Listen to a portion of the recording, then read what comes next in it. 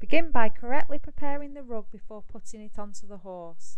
Place your left arm underneath the fold of the rug and lay it against the horse's near side shoulder.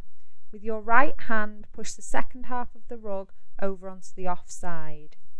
Fasten the front straps, leaving one hand's width between the rug and the horse's chest.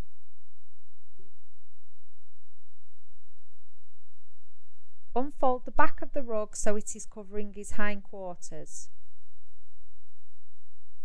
Go around the front of the horse to the off side, remembering to undo the lead rope from the head collar.